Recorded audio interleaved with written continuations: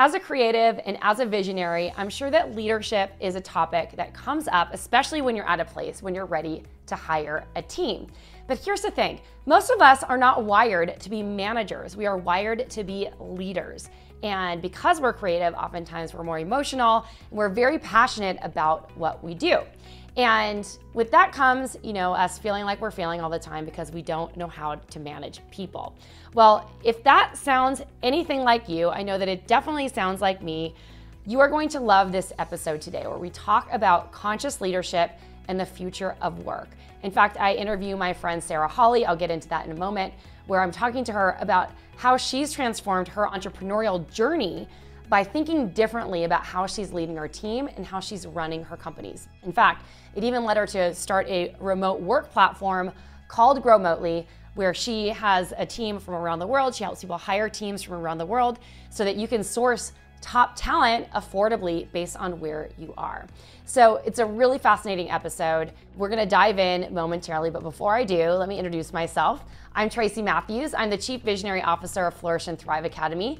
I'm also the host of this podcast, Thrive by Design, and I wrote a book called The Desired Brand Effect, Stand Out in a Saturated Market with a Timeless Jewelry Brand. And I help jewelry makers, designers, and private jewelers launch, grow, and scale successful 6 to multi-7-figure businesses. And we do that through our courses, coaching, and programs.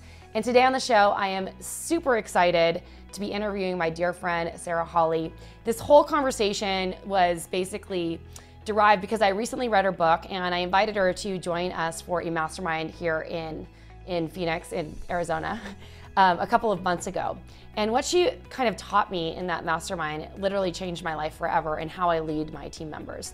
And so I wanted to bring her on the podcast today because she has a very unique approach. And for anyone who is a growth-seeking human being who has been dealing with their own stuff and trying to heal as a human being, you have to realize when you're approaching a work environment with all these different personalities and people that everyone's coming to the table with their own trauma, their own ideas, and their own frames for what is happening. And so we break down the idea and the thoughts of conscious leadership, where the workplace is going, and how to really build authentic, awesome teams who buy into your vision and want to follow you no matter what is going on inside your business. So with that being said, let's dive into today's episode. Well, I am so excited to have my friend Sarah Hawley on the show today. I am beyond thrilled because we masterminded together a couple months ago and she just started speaking and I'm like, okay, girl, I have to have you on the show. And I originally encountered her through her hiring platform, which we're going to get into today. So Sarah, welcome to Thrive by Design. Thanks, Tracy. It's so good to be here. And it is great to remember that mastermind. It was such a powerful few days and shifted a lot for me. So yeah, I mean, wow, that was like a turning point in this year. Well, I'm just so happy that you said yes, because you didn't really know me then. And you're just like, yes, of course I'll come. I happen to be in Arizona. That was like divine timing because I was just 2 hours away. We were spending the month in Sedona and I was like, oh, this totally random request or invitation, I should say. And then I was like, yeah, I can do that. That's awesome. And I have a 1-year-old. So, I'm not as spontaneous as I used to be with travel. So it was like so nice to be able to be a little bit more spontaneous. And I'm so glad I said yes. It was such a powerful few days. Well, it was amazing. And I'm really, really excited for this conversation. I've been looking forward to it because a couple weeks ago, I finished your book, Conscious Leadership. Several months ago, maybe like 6 months ago, I started using your hiring platform, Growmotely. And then I got to like really dig deep in to meet you because we originally kind of like met through a business group, but I feel like this mastermind kind of solidified like everything that you do. So there's a lot to unpack today, but more importantly, like consciously leading your company and creating a culture and the future of work. So before we dive into all those things, why don't you tell my listeners a little bit more about your journey into entrepreneurship?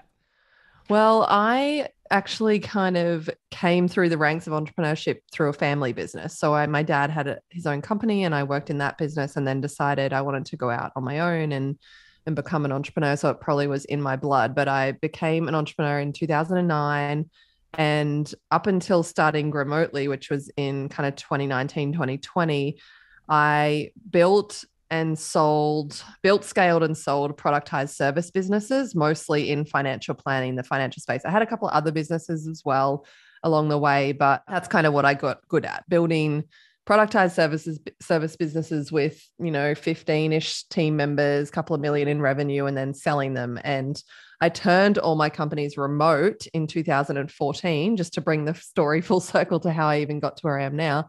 And that journey of turning my companies remote is really what unlocked the door for me to much more conscious leadership. I had to naturally unpack a lot of my stories, a lot of my ideas of the way the world worked. Like I had no idea that I was going to go down this path when it comes to my company culture and myself as a leader, and ended up becoming so incredibly passionate about remote work and what it can offer the world that when I sold my last financial planning company in 2018, I decided that redefining work for humanity is what I wanted to dedicate my life to. And that's how Growmotely was born. It's so awesome. And I'm so excited to talk a little bit about this, the platform and all the other things that kind of are incorporated in this. But, in one of our conversations at some point, you mentioned like the future of work is changing. So why don't we talk a little bit? I want to kind of open it up. Like, what is the future of work and what do you mean by that? What I see for the world and what is most exciting is this kind of integration of work and life. So it feels to me like an evolution of work-life balance, which was very much about like having boundaries around time in the office and time at home. And obviously now that we don't necessarily need to have offices, it's now more about integration. But also what that means is we're much more empowered to choose our life and build it, our lifestyle, I should say, exactly how we want it. So working from wherever we want, living wherever we want, having kind of the friends and family that we want around us, and crafting our days in ways that are most expansive for us as individuals. Like I like working early in the morning. A lot of the time I get a lot of good creative work done. It's changed a little bit since having a baby, but still if I wake up early and he's not awake, like I'll crush some work in the morning. And then sometimes during the day, I'm like not working as much and then I work later, and just all these little things that kind of allow us to build this life and lifestyle that's much more sovereign. Like we've chosen it, we've built it for ourselves. And so I have experienced that since 2014. I watched myself take back my power and take back my freedom. And then I watched my team do the same thing. And what a gift it was to give that to them, to get out of the way as a leader and trust them and empower them and watch them kind of really step into their fullest potential. And so I'm excited about that into the future. I think a couple of other key points that are worth mentioning just to talk about the future of work, and not just my perspective, but what's happening in the world, is during the pandemic, the world stood still and we all stopped and thought about our mortality. We thought about, the life that we were in that just got halted, and like, wait, do I even want this life? Do I want to be living in this place? Do I want to be in this relationship? Do I like this job? Like all of these questions that everyone had all this time to mull over as well. And what we're seeing as kind of the outcome of that is people are desiring more meaningful, impactful lives in general. And certainly when it comes to work, they want to work on things and for leaders and in teams that are doing work that matters. They're not just after a paycheck anymore. Not just after a paycheck. So I have so many questions to ask about this, because obviously you've done it successfully. We had a long conversation because I've worked with remote teams since I started Flourish and Thrive Academy. We never were in person. And that was a shift for me because for my first company, my first jewelry company, I always had an office with team members in the office. And then although we did have some manufacturing that was done outside of the house, like the team would come into the office. That was the only way that we really knew how to do things.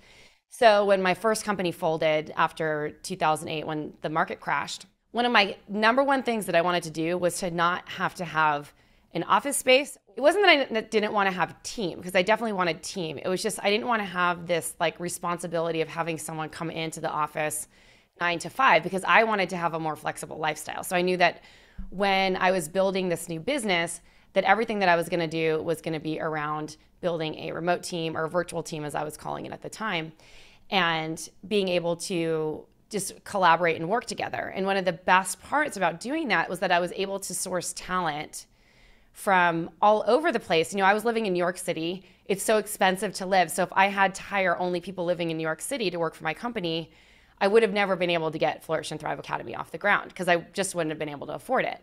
The difference between a marketing manager in New York City is like probably $50,000 to $100,000 in salary based on someone like finding someone in Ohio or somewhere where the cost of living's lower. Mm-hmm. So, or in another country like South Africa or yeah, exactly. Well, I mean, my eyes opened to that too. I didn't even know about hiring people in other countries. And now like half of my team is in the Philippines or other parts of the world. So it's fascinating to me about how much opportunity there is to really build a team of people, an international team, which is super fun.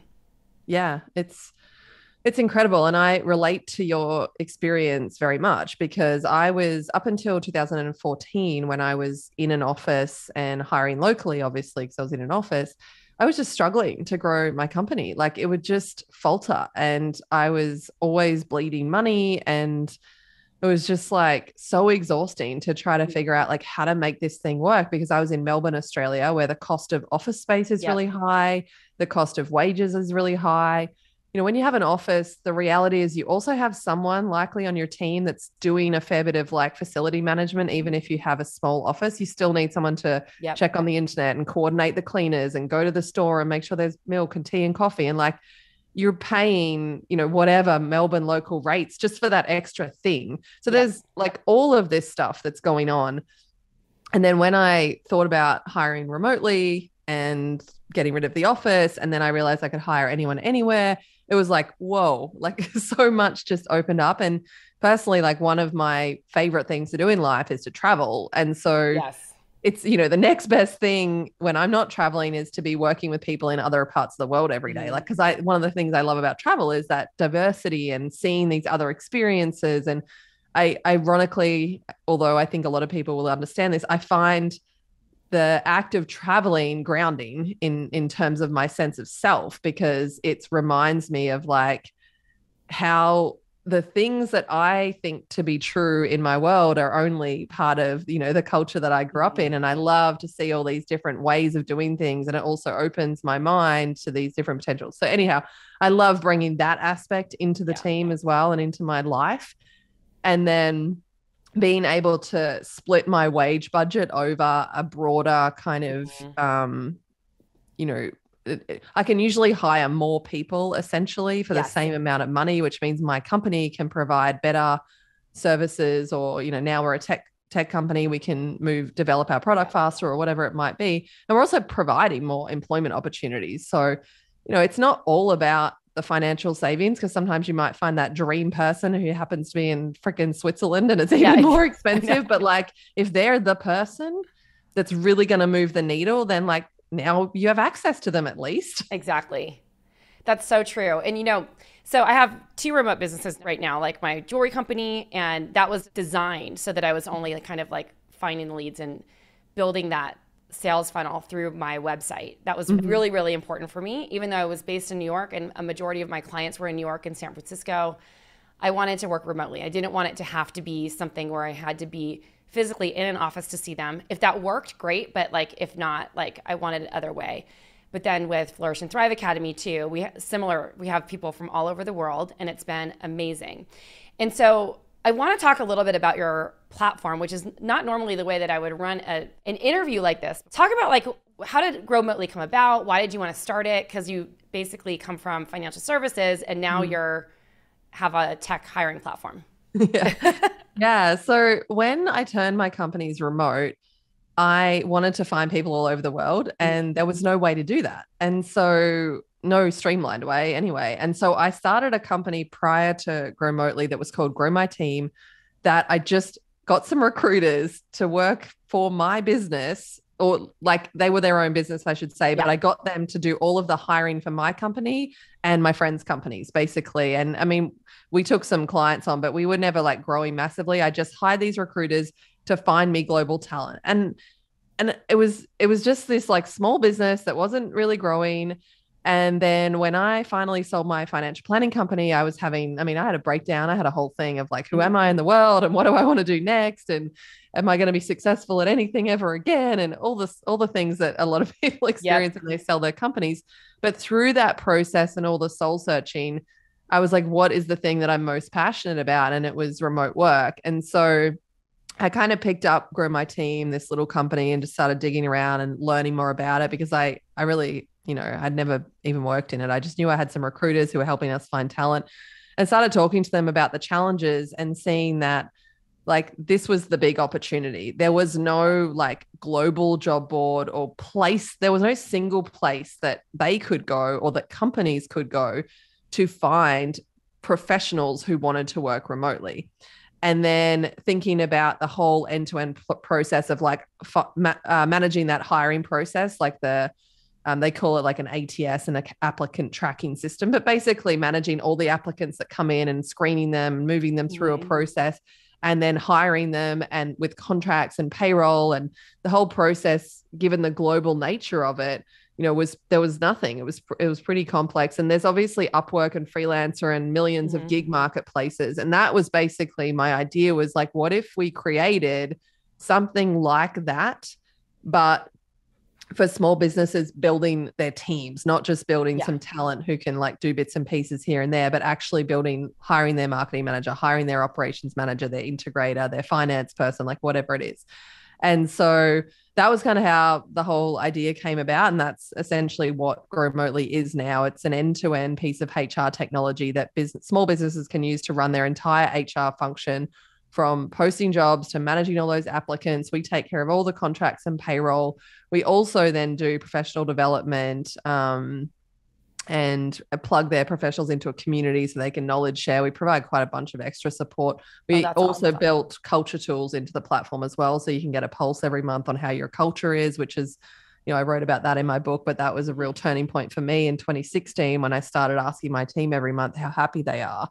And so I kind of built like all of the things that I had learned and that was lacking and that we needed into this technology now for kind of smaller growing companies. Well, I want to talk about company culture because this part of your book, like, I was just like, oh my gosh. When I heard you say, like, when you asked your team, like, are you happy? And like, the answers were just like nuts and all the things. And I'm like, shoot, I don't even want to ask my team if they're happy. That's how I felt. I was like, oh God, when you have to do something, but you just don't want to like experience it. It's not that I think they're not happy, but I think I could be doing a much better job of building culture. And, I talk a lot about it. You don't necessarily want to look at that. No, I talk a lot about it. And we've been working a lot on really developing culture. And it takes time. It's like, it's something that, when you hear and you think and you're like, what am I trying to create here? It's like, I want to create a fun environment that people enjoy working at. And you're going to go through these times where you have hiccups or where things just aren't working the way that you want them to work, or where you have someone who's not a culture fit on the team and they're kind of ruining the culture.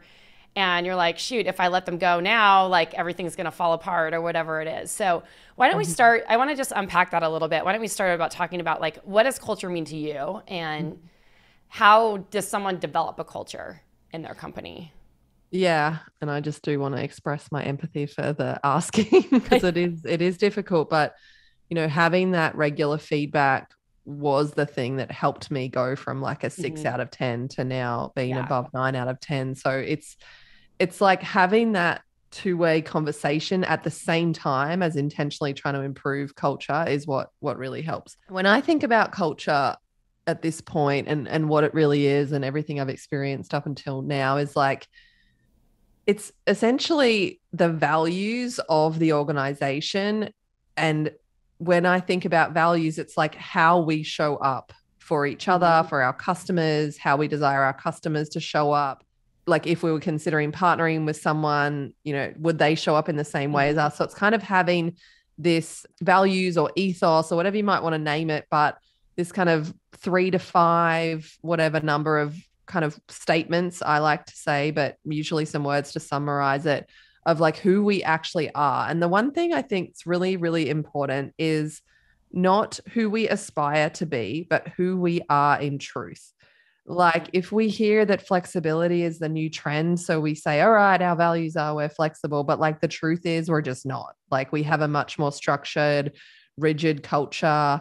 Maybe the founder was a military background or something, like just being like, that's actually okay though. And where we run into challenges is if we say we're flexible, but we're actually more structured and we're attracting people in that are like appealing to this aspirational idea that we're like a more flexible team or something. And then they get in there like, this is not flexible. And like, then they're struggling, then we're struggling with them. And so it's really digging deep into like, who are we actually?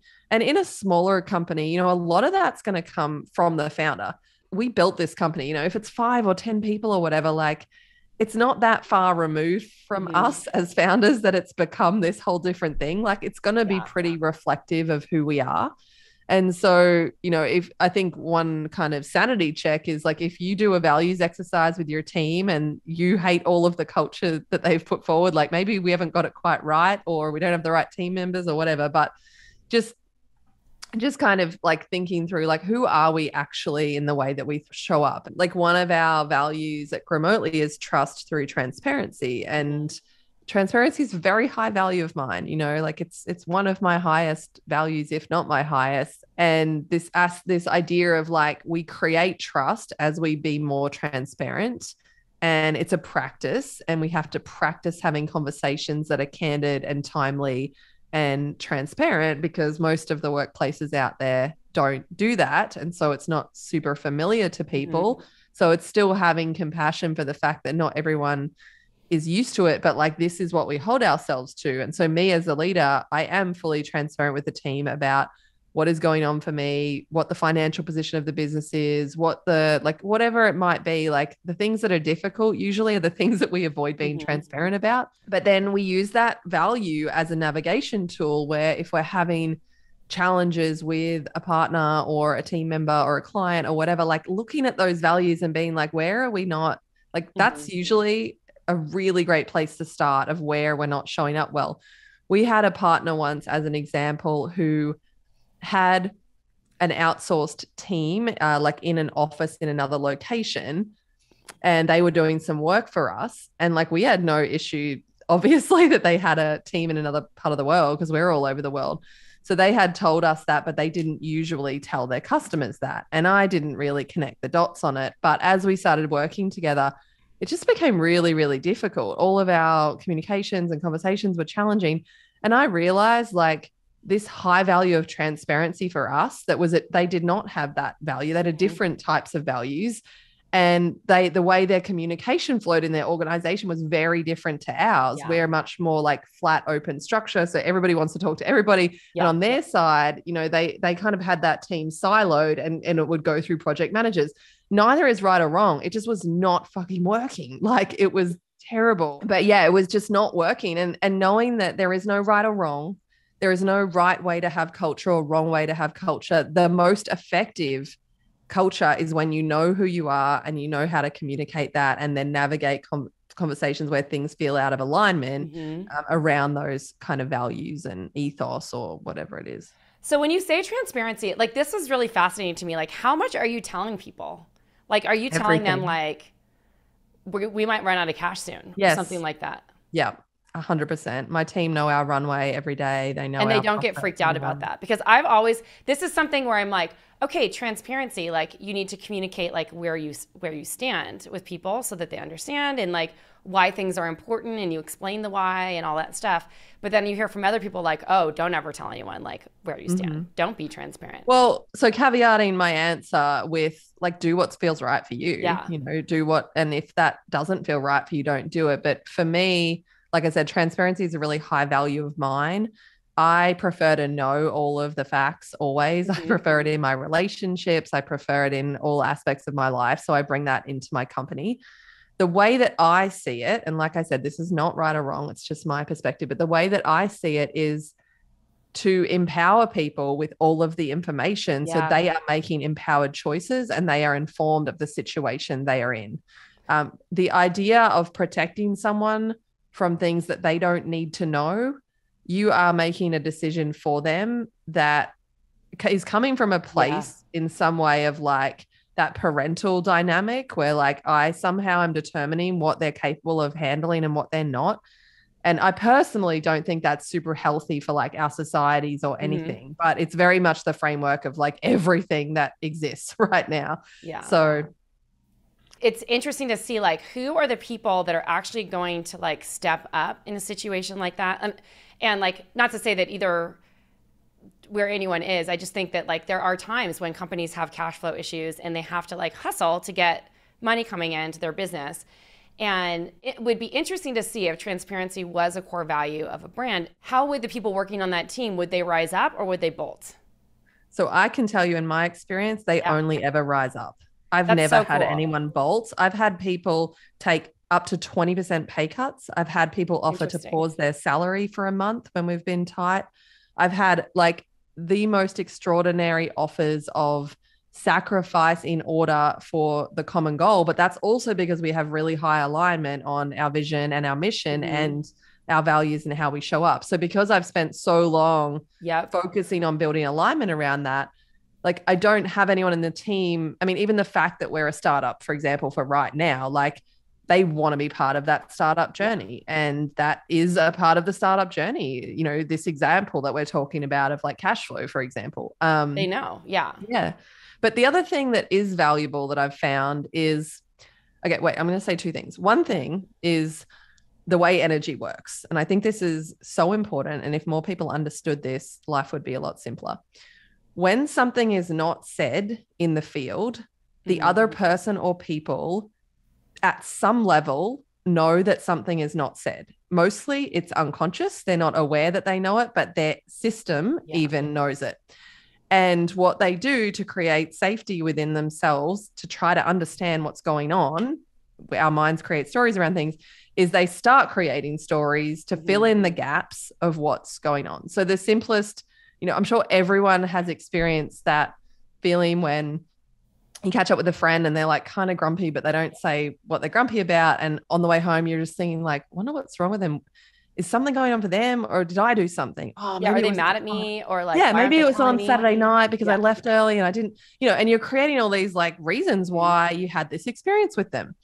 And that is true always. Like just knowing that the energy of whatever is going on is going to be in the field and your team are at some level going to be making stories up about what that means. The idea that we have this like mask and this ability to shelter and shield what's really going on in our inner world from the world around us, it's not real. We might be really well practiced at like, you know, gripping it together and stuff, but like at some level, your energy is different. When things are like really amazing and you just got off the call from this amazing win, like you're going to be high-fiving people and like, hey, how you doing? And like, if you're looking at the bank going, shit, like, I don't know how we're going to pay payroll, like you're not going to be the same. Even if you walk in and do the high five, like there is something in your field that's not there. So I just wanted to share that to set up my next point. And that is specific to financially, because I think that's a big aspect that people feel really scared about being open with in their teams. So, and anyone who's an entrepreneur has probably heard friends that are not entrepreneurs do this thing where you go to, I don't know, some kind of event, and then your friend who's not an entrepreneur does this multiplication in their head of how like, oh my God, there's like 5,000 people here and they charge this by the ticket and they must have made like $7 million. Wow, they must be crushing it. And you're sitting there going, yeah, like what are their expenses? We don't know. They could have made a loss. Like, you know, as entrepreneurs, we know how complicated this all is, but that's the simplification level for someone who's not been an entrepreneur.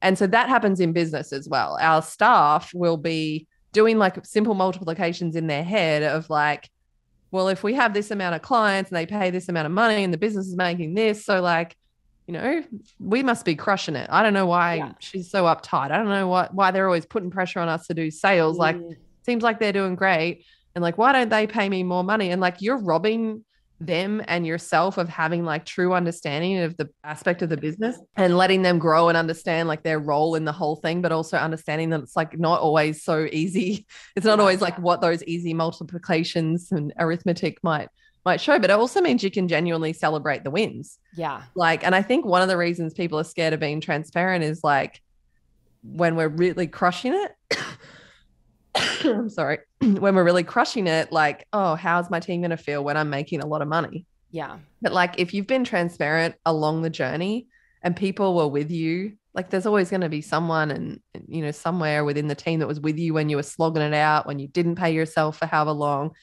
And, provided you're willing to reward your team as the company grows, which I certainly am, then, everybody's winning as the company becomes more healthier or has better quarters or years or whatever. And we get to celebrate that together as well.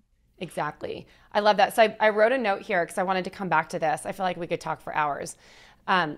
You talked a little bit about vision, mission, core values. And I know from reading your book that in the beginning of all your meetings and everything, you're expressing that. Like, how do you share that? Because there's so many different ways to share a vision. Like, it could be like in the EOS model, maybe that's the rocks that or the goals or targets that you have, or like where the company's going for the year, or the mission. So what's your take on vision, mission, and core values, and how are you sharing that with your company? Yeah.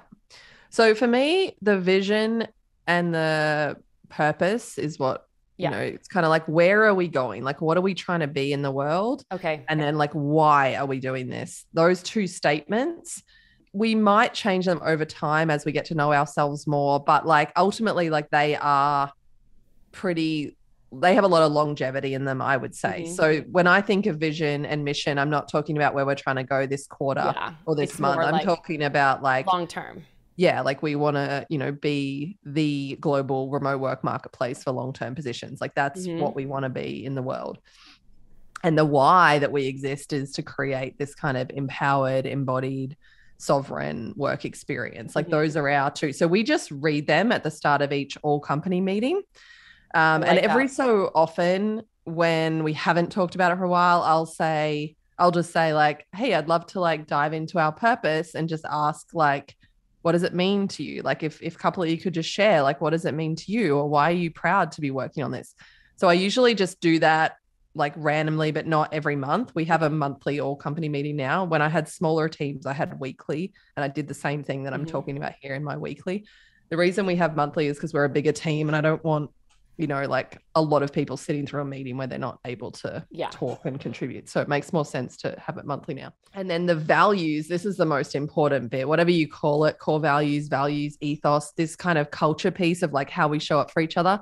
Every single meeting, we share value stories. So anyone can share a story of where someone in the team, one of our community members, a partner, an investor, like anyone really in the field has lived up to this value, has expressed this value, and we share like as many until people get bored, really. And that helps us kind of understand and bring those values to life.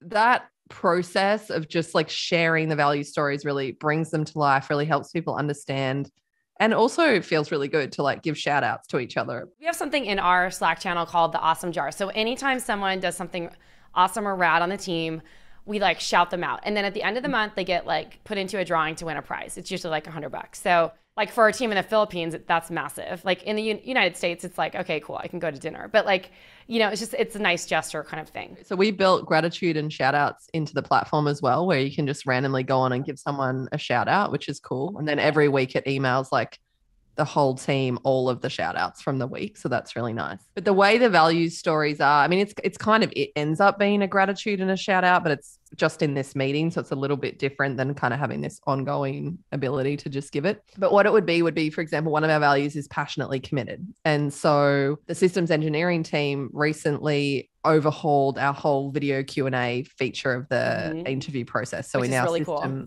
It is really cool. Actually, it's like my favorite. It's like my favorite part of our whole technology. So you can ask up to 5 questions and have people record up to 2-minute answers before you go to the effort of like interviewing them, just for people's context. But we had to rebuild the whole thing and use a different like video technology. So it was actually really huge. And there was some functionality we wanted to improve. And it took like a lot of effort by the team. And, they had this big lead up to when they were going to release it. And they worked really, really hard and really long hours. So that was an example where somebody gave them a shout out that next all company meeting of like, shout out to the whole engineering team for being so passionately committed. We know you all worked like overtime last week and just really crushed it to get that out. And you also went the extra mile with XYZ. And so, that was so amazing. So one of our values is stay open, stay curious. So, somebody might give a shout out of like, hey, I really loved those questions that so-and-so was asking because it actually helped me see a blind spot that I had. And it was so useful to have their input and to be opening my mind or something. So that one's, the passionately committed was a real one. The other one's a made up example, but I think you get the idea. Yeah, that's awesome. Okay, so let's talk about conscious leadership. I really want to dive into like what that means to you, and having the honor to get to know you a little bit better, more on a friend level, and hearing some of your stories when we were masterminding together. I think this is going to be super valuable because, we're both really committed to personal development and healing past trauma and healing generational trauma and all that stuff in our own personal lives and bringing that into our leadership styles. And does not make us mean that we're perfect. We were talking in the pre-party. I'm like, I'm so emotional. Jason's trying to make me not be emotional anymore. And I was like really cried by something you said. I'm like, yeah, me too. And I'm like, I'm trying to like really keep it together because I get emotional sometimes on the meetings because I'm passionate or it's stressful. And sometimes I break down and I'm not perfect and stuff like that. So this kind of is a nice segue to tie into what conscious leadership means and how can we use our own, point of view, to be authentic in being part of a team, leading a team. Hopefully the visionaries aren't managing, but sometimes they do have to manage people for a while. So I'll just hand that over to you. Mm-hmm. Hopefully that makes sense. Totally. For me, it really is about bringing that whole aspect of myself into the team and then creating a safe space for them to be able to bring their whole selves as well, which does take time for them to feel safe. And it really is about leading by example. But, what I mean by that is all of this inner work and healing and growth that we're doing, like bringing that in. And, I've cried in that many team meetings and leadership meetings because it's just like, this is where I'm at right now. And this is what's happening. And over time, as I've done more work, I have more language to be able to just say, oh, I'm really emotional right now. Maybe I need to take a break. Or sometimes I'm just emotional for somebody else. And like, I'm okay. But like just understanding myself and bringing all of that into the team.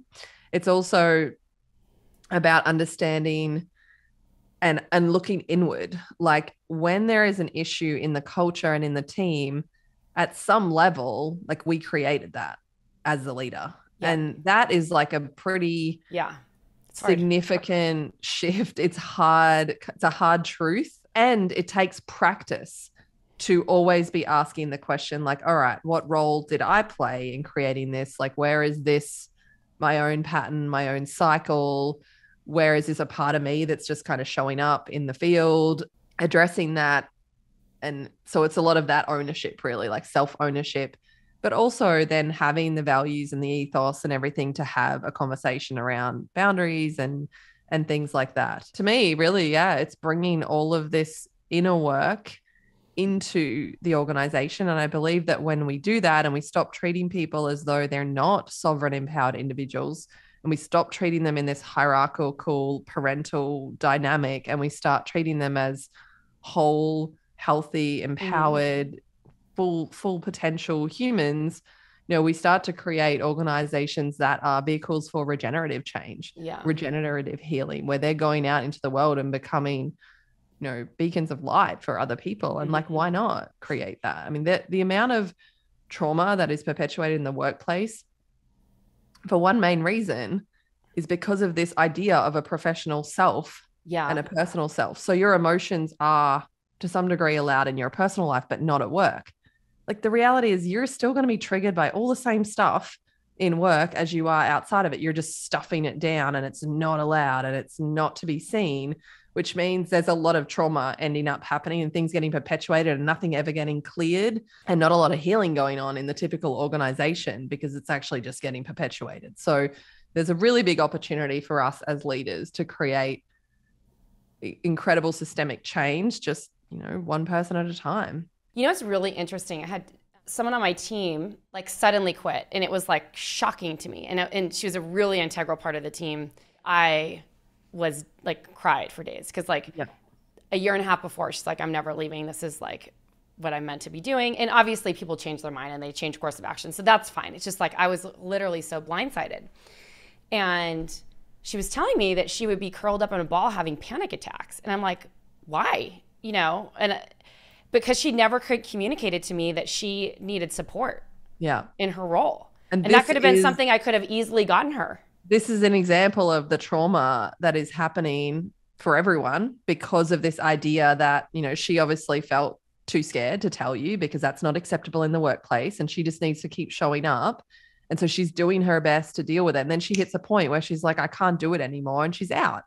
So you're now traumatized because you've been abandoned or rejected or whatever your kind of wounds are. Like we all have these kind of core wounds or what have you. But that is such a great example. And I always say this as the simplest example, but if anyone has ever quit unexpectedly or you fired someone unexpectedly, if the other party in that was blindsided, that's trauma. No one feels good about that.